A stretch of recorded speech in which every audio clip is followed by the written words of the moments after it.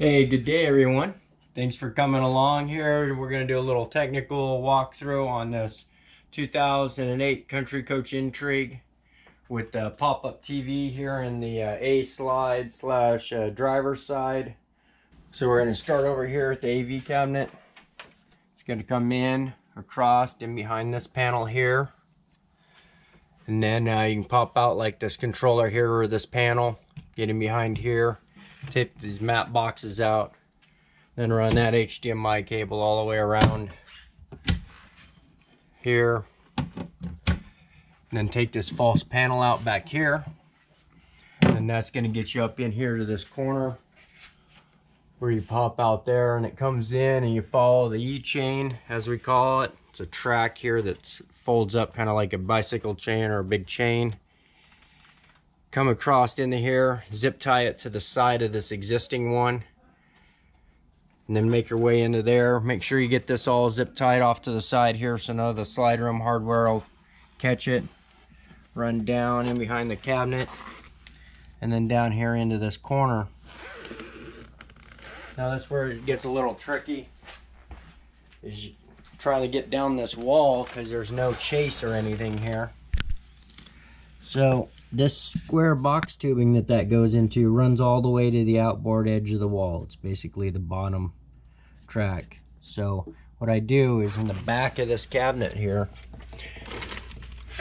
drill a hole and into that box tubing, and then you can run it through that box tube and then pop out. And so then that puts you in back to the back of that cabinet, and then you're going to run across the floor up in through that E-chain, and then across and then up to here.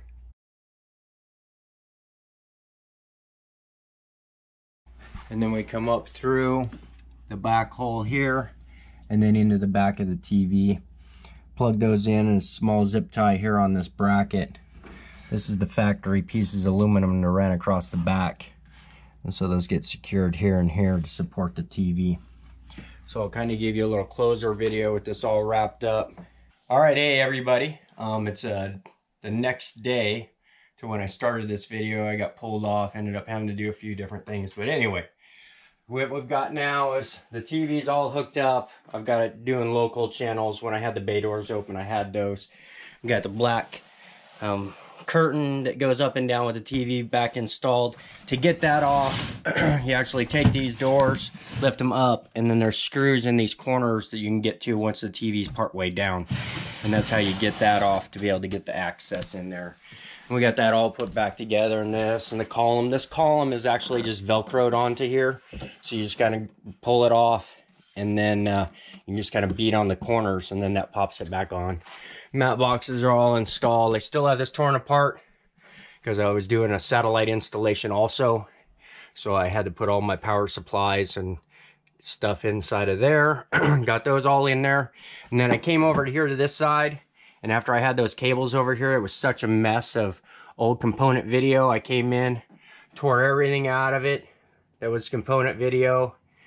Took all the component videos, wrapped them up there on the very top corner. Left all the ends on it in case somebody wanted to use them for some analog thing or so on and so forth.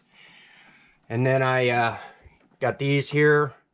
I'll end up marking those. This is going to be your HDMI that goes around to the TV, your satellite signal in, and then your satellite controller.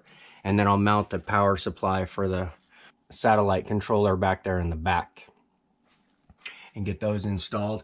And I'll get the slid back in. But I wanted to show you with this all pulled out. So it's on drawer rails.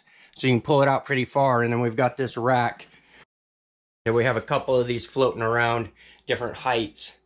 So that way, depending on how high the cabinet is, the Magna Affinity are a little different than the Intrigue Allure, and the Intrigue Allure are a little different than each other. So we've got a couple of these makeshift stands. You slide the seat all the way forward, and then you can pull this equipment out of here, put it on and swing it out to the rearward end, and actually get to all your terminals and everything. So that's pretty much the way we used to do them in the factory. This was actually my first job I had when I came back to work here in 2005. They hired me to just put this stuff in and then do troubleshooting throughout the rest of the day. I would go to the stock room, get all these parts, put them in the rack. Another guy would prep all this. I'd wire it all up, make sure it was good, shove it in the hole, and then spend the rest of my time working off quality control lists. But that would be everything pretty much on here. So we got that HDMI. Oh, and that optical that I ran around, I've got going into the digital TV input here. And then you'll leave this receiver on the same input all the time whenever you're watching TV.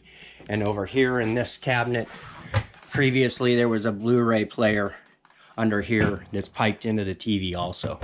So that way they'll just put their Blu-rays in there. And then this will be the receiver. At one point, they can always upgrade this receiver to an HDMI switcher, or put an HDMI switcher in here and put all the equipment back in this cabinet. But for now, that's the way this one's gonna work. I'll make a new plastic trim ring and get that all done, and we'll deliver this coach tomorrow.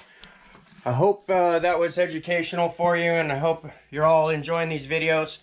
I'm gonna do more coach walkthroughs, technical stuff, my own coach, maybe even take you to the motocross track and let you get a little high insight on kind of what we do on the weekends if I'm not running my own or I'm out racing myself. I want to thank everybody again for watching. Please subscribe, hit that notification button, and just I hope you all have a great day. Thanks again. Bye-bye now.